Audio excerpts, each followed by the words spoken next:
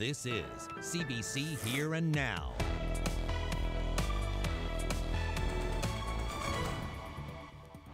I know Dave's family seek justice. I too want justice.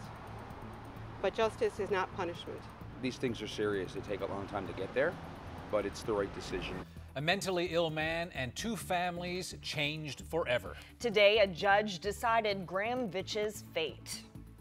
Good evening and welcome to Here and Now. I'm Carolyn Stokes. And I'm Anthony Germain. It's a tragic case that both sides describe as devastating and brutal. Today, a judge found Graham Vitch not criminally responsible for killing David Collins, his mother's partner, in 2016. Mark Quinn was in court for today's decision and has this report. Judge Sandra Chater says that what happened here in December 2016 was clearly a tragedy for everyone affected. But she said Graham Vitch doesn't deserve punishment for David Collins' death. Chater said Vitch lacked the capacity to know his actions were wrong when he attacked Collins with a hammer at this home. She ruled that Vitch is not criminally responsible for Collins' death. Vitch's lawyer believes it was the right decision. So this young man has been through an ordeal, the likes of which few of us ever will be. And he has been through that ordeal in the context of developing and having schizophrenia, which is something which in and of itself is an ordeal. So I can't comprehend it. It broke my heart to watch. Vitch's mother was in court to hear the decision. Outside, her lawyer, Lynn Moore, read a statement that Joan Vitch wrote. It began with words for the Collins family. I am deeply and sincerely sorry for all the anguish you have endured because of Graham's illness and my failure to recognize the extent of his illness before it was too late. I know how your worlds have been saddened and forever changed since Dave's untimely death, and my own life will never be the same. Vitch has been held in custody at Her Majesty's Penitentiary for most of the last 30 months. But today's decision doesn't mean he's free to go now. Vitch has been placed under supervision at the Waterford Hospital, where a review board will decide when he's ready to be released. Technically in a state of indefinite incarceration until the review board says this is how we're going to go about this. Vitch's mother hasn't been allowed to speak with him since the night of Collins' death, something she's been fighting for more than 2 years. Today, Chater ruled that Vitch may have contact with her son again. Mark Quinn, CBC News, St. John's.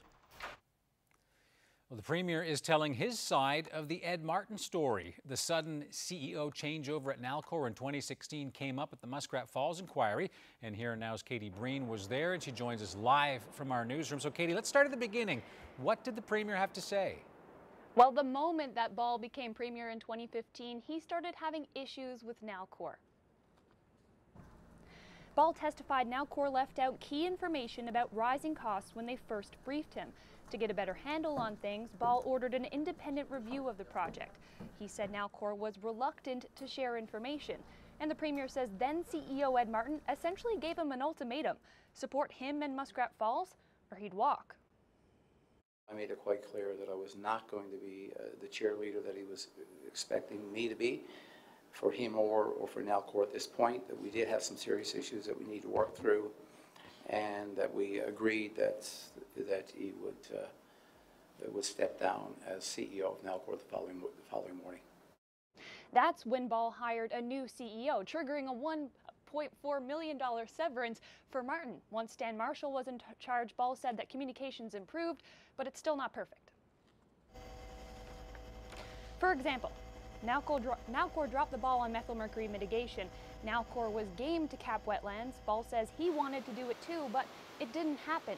Nalcor asked the Department of Municipal Affairs and Environment for the go-ahead last year. The province didn't approve the request until this year, and that was too late. Ball says it wasn't a delaying tactic and that methylmercury levels weren't as high as anticipated. That doesn't explain why it wasn't approved in 2018. Why the permit wasn't approved? Correct. Absolutely, it doesn't explain that. It's increasingly frustrating for me when I find out that we could not do wetland capping simply because that permit was not approved.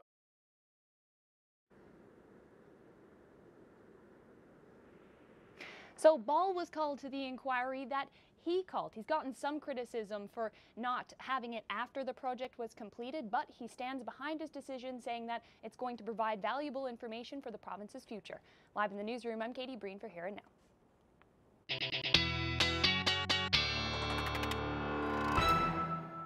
That big area of low pressure that we've been talking about for the past couple of days still very much in place and keeping things cool for most of the island. We'd only reached the teens today, in some places not even. 12 degrees for St. John's, Bonavista, 10 for Twillingate.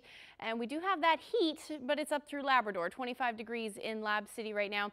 Now we are seeing some showers move through the Avalon thanks to that low pressure system. That's going to continue as we head through the night tonight, but the heat is on the way, and I'll have all those details coming up. Thanks, Ashley. Some reaction from Eastern Health after a story that we brought you last night about Teresa Power and what was said during my conversation with her son.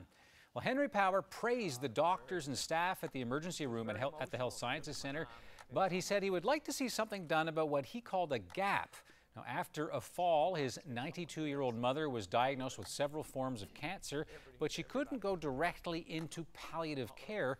And Henry says their choices were to leave his mom on a gurney in emergency or bring her home.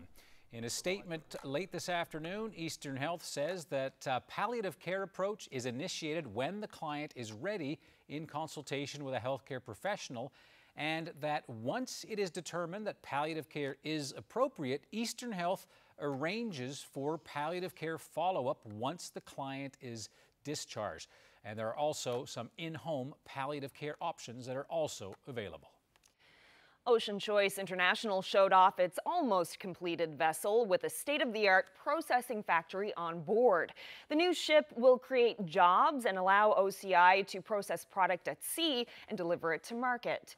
The company invested $3.5 million and was given a repayable contribution of $3.5 million from the federal government. OCI hired a Bay Bulls company, C&W Industrial Fabrication, to build it by first building the factory and then the vessel around it. Blaine Sullivan of Ocean Choice International says the newest addition to the company will be named Calvert and could create as many as 70 jobs at sea. Really interesting when you can take everything and build it just the way you want it rather than have to compromise. So give us an opportunity to, not only to do the factory the way we want, but we also built the ship as very energy efficient, and we looked at, it's built to green ship designation. It's been 5 months since grocery stores in the Twillingate area pitched their plastic bags, and the owner of Stuckless Fresh Mart says so far there haven't been any snags. CBC's Jane Adey spoke with him about this transition. Would you say it has been a relatively painless transition? In my case, it has been, yeah. It's been really painless. A little surprising because plastic bags have been around for years, and to switch now to none and have to remember to bring your bags, thought it might be a bigger challenge, but no, it's been good. I bet there are probably other store owners in other communities in Newfoundland and Labrador considering this. I think it is the way it's going to go. Seems to be the way, yes. Yeah. Would you have any advice to give to other owners that might be considering going bag-free? Well, I think one of the things that I feel that was a big help was the fact that we had the support of a lot of other groups. Department of Fisheries, for one, donated quite a few bags to pass out for free. And after they were gone, then the local Lions Club, Crime Stoppers, the Kinsmans, they also provided bags to pass out to customers free of charge. So customers didn't have to spend any money up front. Okay, so I guess over the past few months they've been able to accumulate their own collection of reusable bags that they bring in with them. Well, most people in India, they probably have 8 or 10 bags of their own then, and we still have bags they can buy. But they keep so many in their cars, and if they come in and we say, well, do you have your bag? Oh, sorry, I left it in the car. And they say, I'll just flick it in the car now and get my bags, and everybody is happy. So. Have you had any comments from customers who say either, way to go, thanks for doing this, or questions about why he did it? Yeah, they think it's a great idea. They see on the news and different areas of problems with plastic and problems in the ocean, and they just want to be a part of it. So, and everybody do a little small bit, and it can result into a major cleanup. Would you recommend it to other communities? I would, yeah, I would recommend the other communities that will want to do it. If they could find some sources to contribute bags to them to pass it to their customers, I think would be a great way to start to get people into doing it. And if they have success like we do, there will be no issues.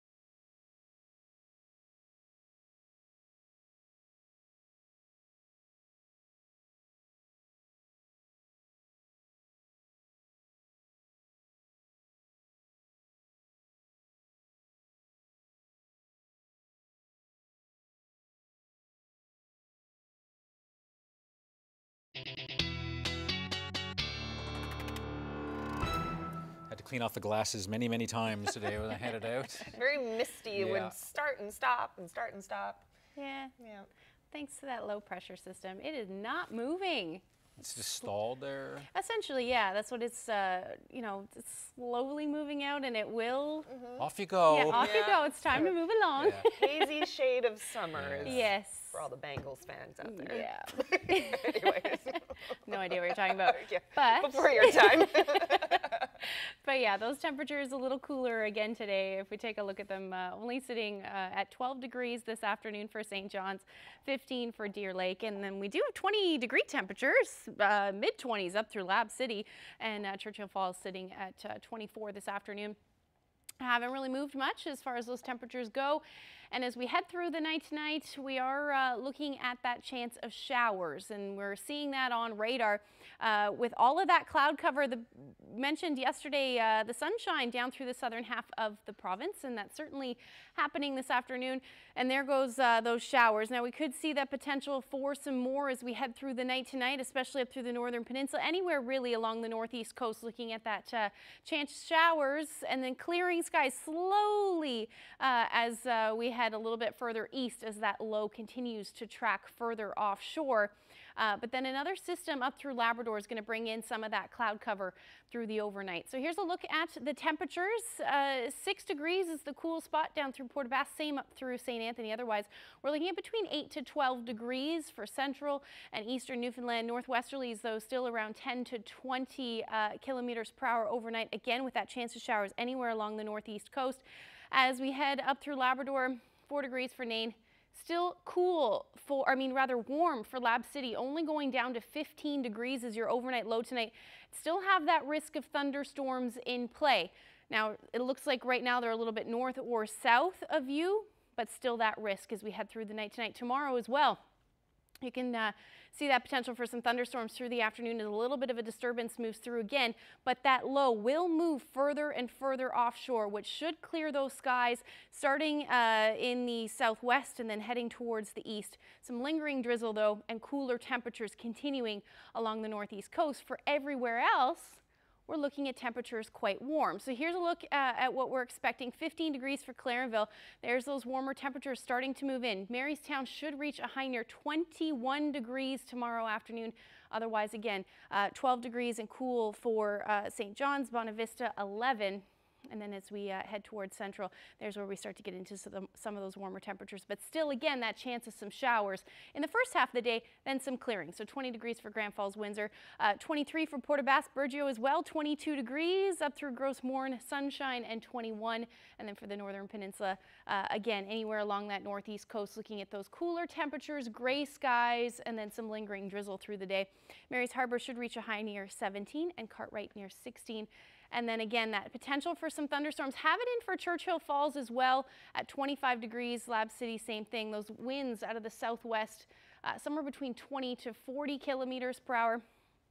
And then Nain still in those single digits, but plenty of sunshine, and 16 for Makovic. So those warmer temperatures are starting to move in. They're going to push further east across the island as we head towards the weekend. It looks like it's going to be pretty warm. I'll have all those details coming up.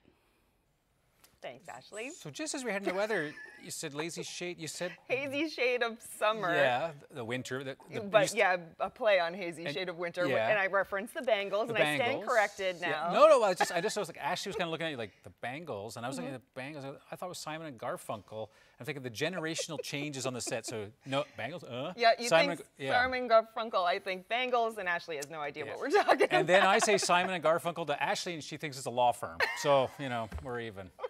Anyhow, back to summer. Yes, while summer is trying to push through here on the Avalon Peninsula, many parents are on the lookout for outdoor activities that cater to the younger crowd. Salmon Air Nature Park, great place, and that might be the place for you. Wildlife rehabilitation means that visitors can go there and see the creatures nice and close up. Yes, but spotting them isn't as easy as you might think. Ariana Kelland and cameraman Daryl Murphy swung by to get some tips.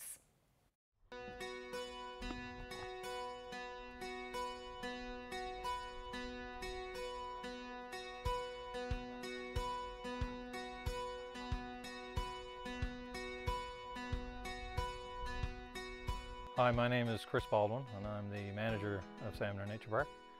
As you walk the boardwalk, it's a good idea to take your time and not to make too much noise. If there's a lot of talking, sometimes the animals are a little less likely to kind of show themselves. We're here at the Canada Lynx enclosure. One really important tip here is to just be a little patient. The lynx here tend to be at the back of the enclosure, so keep an eye out for the back of the enclosure. You might just see them. Tip number 3, oftentimes it's better to come here on a little bit overcast days. On hot sunny days, animals tend to find shelter and to get away from the sun. We don't allow pets, and sometimes folks come here with a dog or a cat, and that can be a little bit of a problem, I guess, here on the trail. There are occasions, of course, when someone comes with a service animal, which is understandable. Maybe the lynx sometimes, maybe the fox. We have a new spruce grouse on display here, so it's maybe a bit difficult to see the spruce grouse. Tip number 5, learn about wildlife. And there's lots of opportunities to explore information about wildlife. If you come to the park, of course, our staff are fully informed about the different species that we have here and how they interact. A pair of binoculars, a camera with a zoom lens maybe, especially if you're going to take photos. So the zoom lens helps you kind of zoom in on areas in the enclosures to look for or spot some of the animals. And last but not least, come here often. The more you come here, the more opportunities you'll have to see the different species that are here in the enclosures, and not just in the enclosures, but the whole park, of course, is a place where there's lots of different wildlife. There's over 80 species of bird life.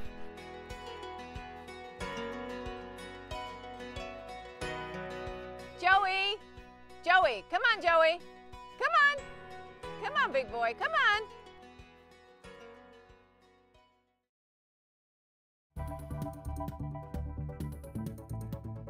Over the last 18 months in this province, we've had one worker fall to his death from a rooftop, another killed in a paving accident, and that's just the fatalities, not the injuries.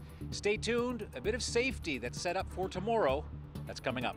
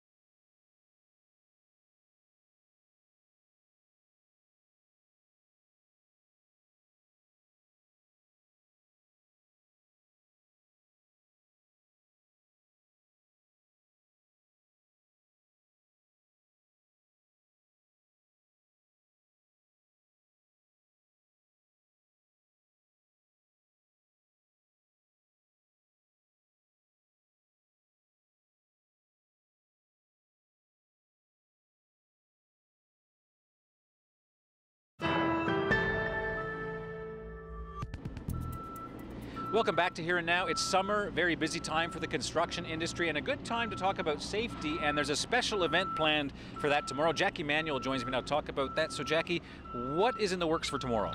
Tomorrow we'll be hosting, organizing our second annual construction safety stand down. So we started this last year.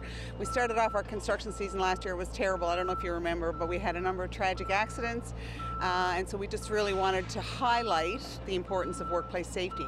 So tomorrow we're also inviting employers and workers to stop, take a break from work for a short time and talk about health and safety with their workers. Right, so is this tools down for the day, or how do companies do this? Because obviously they're in business for a reason.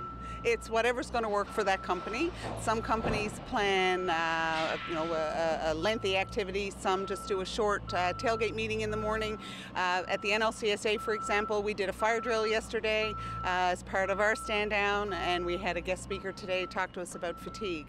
But in construction, routine for companies to start their day with a safety talk, and so we'd just like them to, everyone, we have about more than 50 organizations registered. We figure close to about 4,000 workers will participate. So when you think about tomorrow, more than 4,000 workers are going to stop and have a conversation about safety. I think that's astounding. Right, so I guess the idea here is to try to make safety top of mind at a very busy time in the construction period. You mentioned that in the last 18 months we've had some difficulties. There was a person who fell to his death in downtown St. John's. We've had a person recently killed in a paving accident, and there have been other incidents. What do you hope people take away from something like this so that those kinds of things won't happen? So awareness is huge. I mean, whether it's one, whether it's 20, I mean, nobody gets up and goes to work and plans to have an accident that day. So, and I just mentioned the deaths, and not the injuries that we don't necessarily hear about. Well, in actual fact, in 2018, there were 5 fatal accidents, or 3 fatal accidents, and 2 workers that died of occupational disease. But there were another close to 300 workers that were injured severely enough that they couldn't go back to work, and that's just the construction industry. So tomorrow is a chance to stop, reassess, think about what are the hazards here in my workplace. Am I doing, as an employer or as a worker, everything that I can do to make sure that we work safe every day? Now, it's possible somebody's watching us right now and they're thinking, well, I'm not part of this yet. Is it too late? Absolutely not. No, and it's open to any organization. It's not just construction companies participating. We have a lot of municipalities on board this year. So any organization or company that's out there that would like to get involved, they can just go to our website, and that's nlcsa.com, and register. And this year, every worker that participates in the stand down will have an opportunity for free training. We're giving away our online construction worker safety course free to everyone who participates. A prize for registering. Listen, good luck with it, and thank you very much. Thank you very much for your interest. Well, if your dog is eating grain-free, you should know it may not be as healthy as you think. The American Food and Drug Administration has released a list of 16 pet food brands that could be linked to deadly heart disease. 2 of those brands are connected to a Canadian company. Cass Rusi has more. For Maggie, dinner time can't come soon enough. She wastes no time gobbling up the kibble. But the Labradoodle is oblivious to the ongoing investigation by the U.S. Food and Drug Administration. The agency is looking into a potential link between some dog foods labeled grain-free and a rare canine heart disease. Fielding tons of phone calls about it. This vet is hearing from anxious owners. It's a lot of people just terrified of what they're feeding their dog. Am I killing my dog? Do we need to test my dog for anything? Canada's Champion Pet Foods manufacture 2 of the brands on the FDA list. A statement posted on Champion's website says it is misleading for the FDA to post the names of brands, while at the same time fully stating they have no scientific evidence linking diet to dilated canine cardiomyopathy. The Canadian government doesn't regulate pet food, leaving that up to the industry. The only regulation it does have is with labeling. You could put anything in a bag and call it dog food, as long as your manufacturer name and contact details are on the bag. Alex Richardson feeds his dog, Rocket, grain-free meals, and so far, he hasn't run into any health issues. In fact, the food that they gave us from the OSPCA where we adopted him we switched it out because it was full of grains and stuff, and we thought we were doing, the good thing. You're perfect. You're perfect, little lady. Vets say these days owners want their pets to eat the way they do. A lot of people trends will end up moving over into the animal world, so all the low-carb diets are like, oh, if it's good for me, it's got to be good for my dogs. But ultimately, what is good for your dog, he says, is a balanced diet full of protein and carbs. Cass Rusi, CBC News, Toronto. Well, staying with food, but for the less cute, there are concerns about the environment in the city of Halifax, and it has that city cracking down on drive-thrus. There are already restrictions in the downtown core, but now council there wants the city to expand those restrictions to the suburbs. Now, the idea here is to reduce greenhouse gases that are emitted from cars that are idling. Shayna Luck with that story. It's a popular option for those looking to eat and make a quick getaway. But a Halifax councillor says the city should be moving away from allowing more businesses to serve customers in idling cars and discouraging what he calls car culture. I worry about the future. I worry about where we're going without some action right now. This is only the beginning of a process that everybody's got an opinion on. For convenience, right? Because it's fast and easy to get in and out, right? You're not waiting in the lineups inside. But I do turn off my car when I'm in the drive-thru if there's a lineup. We're heading off and we are trying to make the ferry in time to get to PEI. So like right now we're kind of in a crunch, but try not to use it if I can, but again, guilty, sometimes I do. If you're a business that's open like 24 hours or something like that and you have to run a limited staff for like those hours, it makes more sense just because then you can have people come right through the drive-thru and have 2 or 3 people working it. Existing drive-thrus would be allowed to stay, but if council decided to move ahead on this issue, it could put restrictions on building new ones or expanding old ones. The community that I've heard from the most is the disability community. This councillor says people who have a harder time getting in and out of cars are worried about where the drive-thru restrictions could go. Yes, we have a car culture. Yes, we have to get off the car culture. But at the same time, we have to recognize that not all of our residents have the same abilities. Richard Zarowski says he's willing to look at the pros and cons, but he thinks it's worth staff's time to examine how to implement the idea. In any change, you get those that say, well, this is a great idea, and you get those that say, well, it's going to inconvenience me, it's a difficult idea to implement, and there are certain shortcomings with that. Shayna Luck, CBC News, Halifax. Well, that wouldn't go over very well here. I can't imagine that there'd be too much support for getting tough on the drive-thrus. Are very popular here. Yeah. Yeah, but some of the newer cars, they actually shut down as soon as you stop and then start back up again. No idling? So, no idling, yeah. So. Okay, my 1937 Edsel doesn't have that feature. I'll have to get to work on that.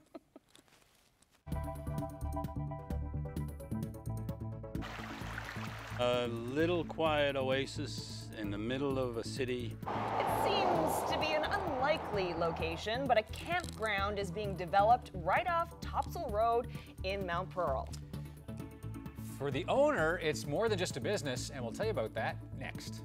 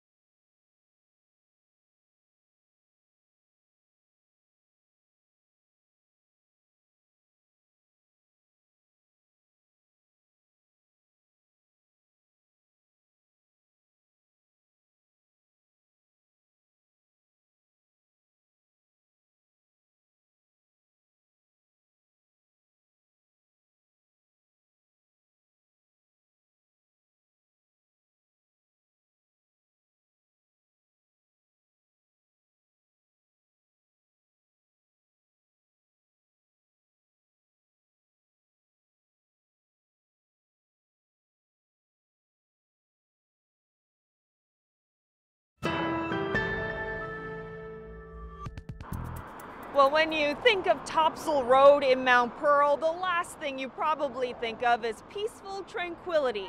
But just a few hundred feet this way, and you're in the woods. 16 acres of pure wilderness being turned into a campground. But the owner of this land says it's about more than just business. Preserve it from being a pipe yard or a parking lot.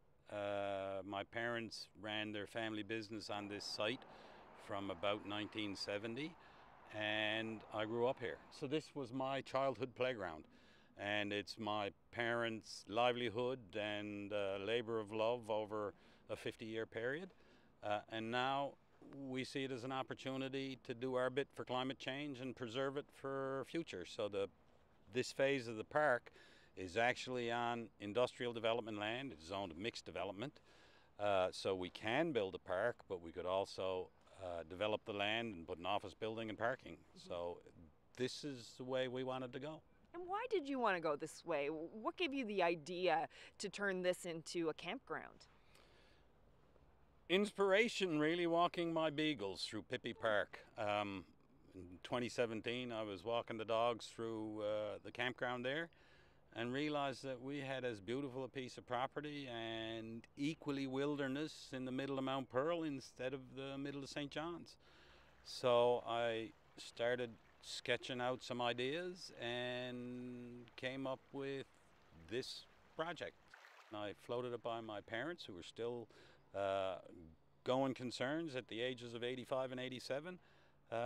They were very enthusiastic. What do people say to you when you say to them that you're constructing a campground right off Topsail Road? They say, what? What? Where? That's what I said. That's what everybody says. But what people don't realize is we've got this 16-acre site. 14 acres is going to be the campground itself. It runs right to the trailway, so you can ride your bike over a future bridge, and you're in the Powers Pond Park. So there's a total of 140 acres of cycling and walking trails, and you won't cross a road. It's a beautiful piece of property, both on this side of the river and that side of the river.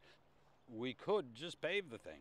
Yeah, wouldn't it make more business sense to, sell off chunks of this land? You're right next to an industrial park. Surely there would be businesses that would pay good money for bits of this land. Wouldn't that make more business sense? In 2014, we had that approach to the land development, and in fact we had a developer that signed a letter of intent, and at the time the price of oil dropped, so the project went away. It was going to be a multi-story office building and where our existing warehouse is, and the rest of the land was going to be parking. So it was literally a case of paving paradise and putting up a parking lot. At the time, I was really disappointed because that was going to be a really easy out for our family. Since 2017, I'm immensely relieved that it didn't happen, because this is not the best economic choice for the property. I'm sure we'd get a better margin by selling it, but we will get a positive margin by developing the campground, and people can enjoy the playground that I had over the years. So yeah, it's not the best business decision, but it is the best decision for our community. Sounds like you're pretty proud of it.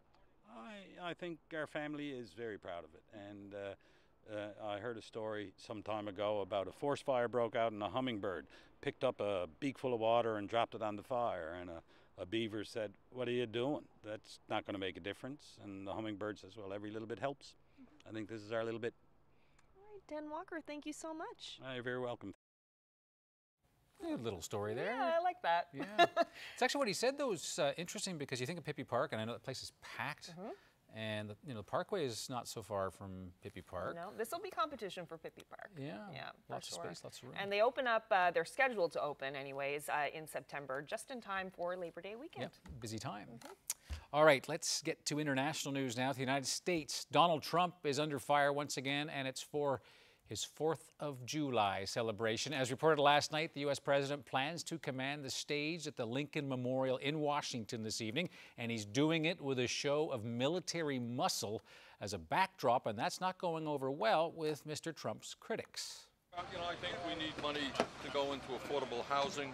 I think we need money to go into rebuilding our infrastructure. I'm not quite sure that we need money to go into put tanks in downtown Washington, D.C., frankly. It's not just Bernie Sanders. Other Democrats are calling the so-called Salute to America program self-serving, unpatriotic, and wasteful. But some Trump supporters say they welcome his stamp on the holiday. The event will pay tribute to America's military power. Now, the cost has yet to be disclosed. And here at home, Prime Minister Justin Trudeau is defending his judicial appointment system. It's come under renewed fire since the CBC reported on ties between New Brunswick Liberal Dominic LeBlanc and recent appointees to the provincial bench. Olivia Stevanovic has the story. Prime Minister Justin Trudeau says he stands by the recent judicial appointments in New Brunswick, following criticism that 5 of the 6 have connections to Liberal Cabinet Minister Dominic LeBlanc.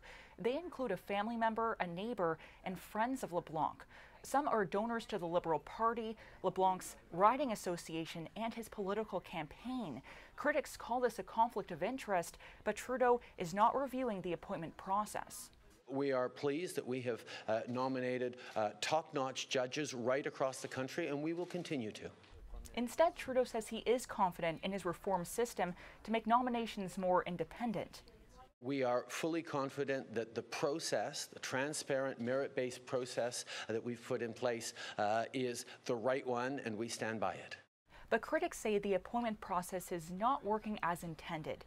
They point to the fact that LeBlanc only recused himself from discussions over the nomination of a family member, not the other 4 appointees who have ties with the minister. The accountability advocacy group Democracy Watch has filed a complaint with the Ethics and Conflict of Interest Commissioner.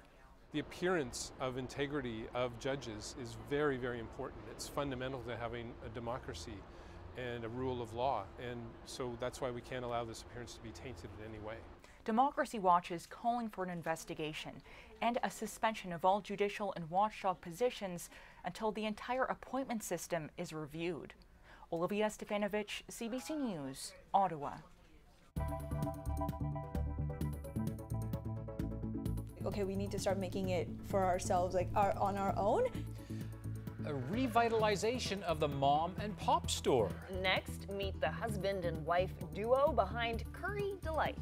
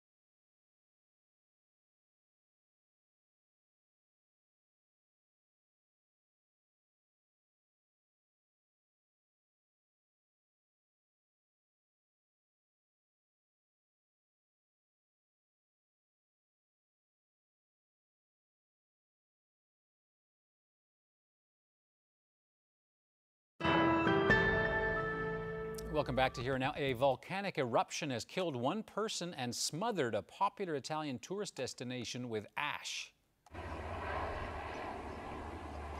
The eruption sparked a number of fires on the island of Stromboli. The person killed is believed to be a tourist who was hit by falling rocks from that eruption. Several water bombers had to be called in to battle the flames as well as to protect coastal villages.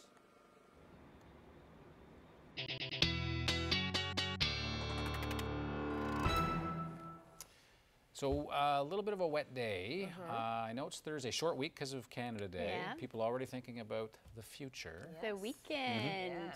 You like heat? Yes. Well, yeah.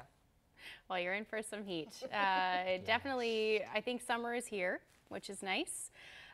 Temperatures are going to warm up tomorrow already. We're going to start to see that, but really going to ramp up as we head into Saturday. So that's certainly good news there. All that mild air is going to move across the Maritimes, move towards the island. We're going to see it up through Labrador as well, at least through the first, at least tomorrow and then into Saturday. And then with that, we're going to see some cloud cover, though, and unsettled up through Labrador through the afternoon on Saturday. And then as the cold front sweeps through, we're going to start to see that the precipitation move towards the island overnight and into Sunday morning. But as I mentioned, that heat, temperatures very much in the 20-degree range. It's going to feel quite humid as well, feeling closer to the 30-degree mark without the humidity for Grand Falls, Windsor through parts of Central. But add that humidity in, likely closer to 32, 33 degrees is what it's going to feel like with plenty of sunshine. That shower activity moving in overnight Saturday into Sunday up through Labrador, even along the coast, though, really for like places like Twillingate. You're going to see temperatures in the 20s as well. Happy Valley, Goose Bay looking at rain and 23 degrees. Still going to stay cool up through northern Labrador, though. Nain only reaching a high near 6 degrees. And then a little cooler for Lab City as that center of that low pressure system moves in, only reaching a high near 18. But still quite nice for this time of year for your Saturday. So there's a look at that low pressure system. The cold front will eventually sweep through on Sunday. So some cloud cover. It looks like it'll move quite quickly. Through the afternoon, we should see some clearing skies. Again, maybe hanging on to some of that cloud cover for parts of the Avalon, but those winds are going to pick up. So we're looking at a brisk day, somewhere between 30, maybe even 40 km/h winds. Clearing skies into Monday looks absolutely gorgeous. Not the case up through Labrador as that low sits over you. So it's going to stay unsettled through the day on Monday, even into Tuesday, as that low drifts a little bit further south. We're going to start to see some more cloud cover for the island, but we're going to hang on to some of these temperatures. So here's a look at what we're expecting over the next 5 days. Stay with those cool temperatures tomorrow, but there is an end in sight. Saturday and Sunday, both in the 20-degree range for St. John's and eastern Newfoundland. But again, keep in mind it will be a little bit windy by the time Sunday rolls around, and you're looking at that potential for showers, but not until the overnight for Saturday and into the beginning of Sunday, and then clearing skies. Monday and Tuesday looking nice as well, 19 and 21 degrees as your afternoon highs. For central Newfoundland, that rain will continue, or at least the chance of rain will continue through the weekend. Again, anticipating it won't happen the whole day, because you will still see some peaks of sun. 29 degrees for your Saturday with humid air as well, and then Sunday 22, and you're going to stay in that range as we head towards Tuesday as well with that chance of showers. Western Newfoundland, 20 degrees tomorrow, 26 on Saturday, and then we'll eventually start to see a cool down by the time Tuesday rolls around as that low moves in. And then up through eastern Labrador, 21 tomorrow, and then cooling off into the teens for Sunday, Monday, Tuesday again, thanks to that low pressure system. And we're looking at the same thing for western Labrador, looking at that potential for some thunderstorms, though, tomorrow. So let's look at your forecast. I'll have your weather photo coming up. Thanks, Ashley. Well, a couple in Mount Pearl is reinventing the concept of the mom and pop store. It's the husband and wife duo behind Curry Delight. They've grown their business while juggling kids and day jobs, but they've also grown deeper roots in their adopted community. Here and now, Zach Gowdy has more. I'm gonna need more spinach there. Okay. While most people are finishing up at work for the day and wondering what to have for dinner, Nasser Mohammed and Afia Altaf are working at their second jobs, cooking dinner at their new restaurant. Perfect. Altaf and Mohammed run Curry Delight, For years, their food has been a hit at the St. John's Farmers Market, but this year they made the leap to a place of their own. And we use top quality ingredients in our food. It's made from scratch, organic stuff, We pour our hearts into what we do. We make everything with so much care and love that you can I would say that you can taste it. Born in Karachi, Pakistan, the couple came to St. John's as students at Memorial University, but they found themselves missing the taste of home. Our community food, specific to our area and the community that we belong to, it's different. It's got a lot more, I'd say flavor, a lot more flavor, and the combinations with the spices and stuff like that.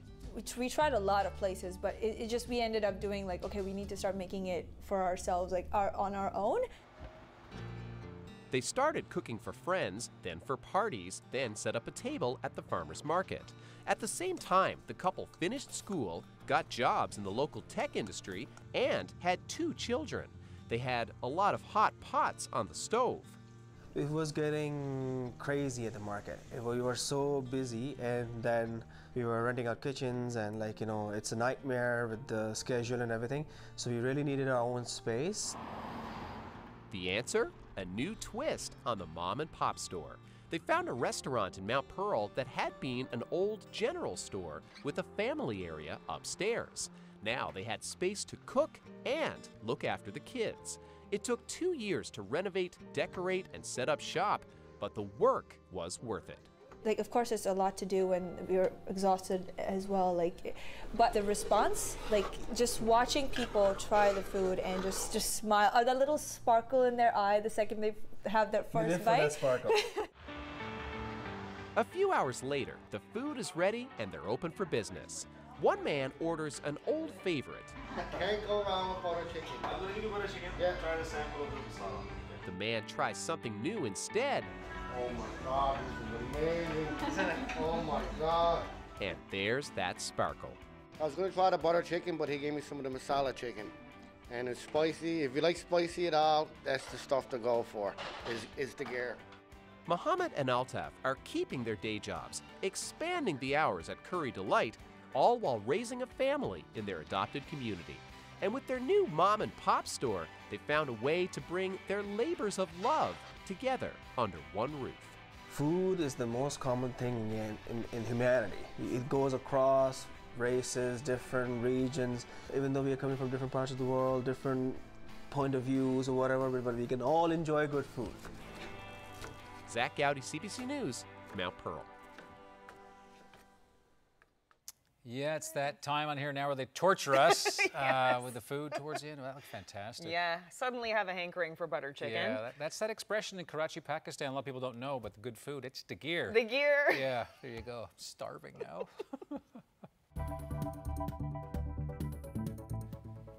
Take a look at this weather photo for the day today. Calm, very beautiful. I want to be out there on a boat. I don't know about you guys. Good reflection. Yes. There's no way you can tell where this photo is taken, but I will tell you who took it when we come back. The Simpsons theme in my head. It does. That's what I always think of when I see those clouds. Simpsons clouds.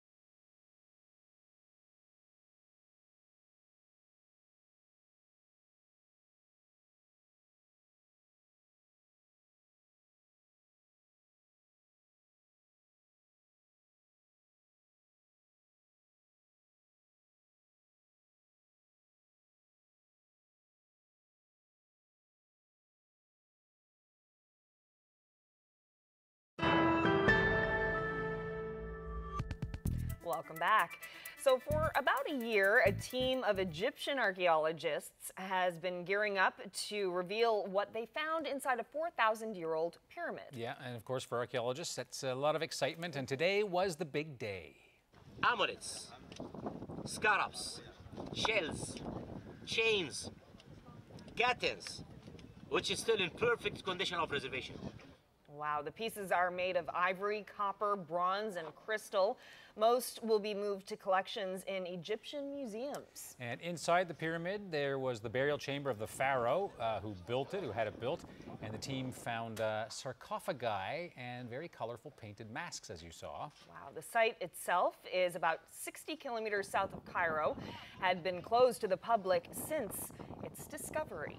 Always so amazing when you think about how long, 4,000 years? Incredible. Yep. How it stays intact like that. Yeah. When it's not touched, yeah. Awesome. Oh, this is a lovely picture. It is. It's just a little bit of a calm day. Nice day to be out on the water. Certainly, you can see some showers there in the background from those clouds, as we mentioned, the Simpsons clouds. Simpsons, now, is that what they taught you in meteorology school? It is it's an actual term. No, it's not an actual term. You're gonna have to help me with that because I have no idea how to pronounce it. Shabagamo? Shabagamo. There you go, Shabagamo Lake in Labrador. That's what it is now. That's what it is now. Nice. Yeah. So I don't know. Have we had Sherry any Gallant. pictures from there before? No, I don't think so. And I forgot to ask how to pronounce that. That's okay. But yeah, it's a perfect day out on the water. Great day to be out fishing or doing whatever you want. Enjoying the sunshine. Thank you so much for sending that in, Sherry. And if you have any weather photos that you'd like to share with us, send them to nlphotos@cbc.ca. And Sherry, let us know if what kind of fish are in that body of water. I'd be curious to know. There's a few places in the big land. It would be fun to go and wet a line that looks like a nice spot. Definitely does. Might be a trout or two in there. Food fishery coming up this weekend again. Oh, that's right. Yeah. Now to the ocean, of course. Yeah. And it looks like a nice weekend. A little windy though, but it does really? look, well, Saturday night into Sunday, but yeah, it does look like a nice weekend. Oh, it's hot. And you get the very latest weather if you're planning on fishing. I know certain parts of the island there were not a lot of fish around. You mentioned in Twillingate there were quite a bit. Was it Twillingate or Trinity? Trinity. I saw some pictures from Trinity. Lots of fish there. Right. And whales. And whales. Yeah, minky whale. The whales are a good sign. Back too. Yeah. Yes. Yeah, and they'll be here soon. Yeah. All Capelin right. coming in. Talking about fish, talking about curry. It's time to go eat. Dinner. Yes. Thank you. Have a good night. Good night. Good night.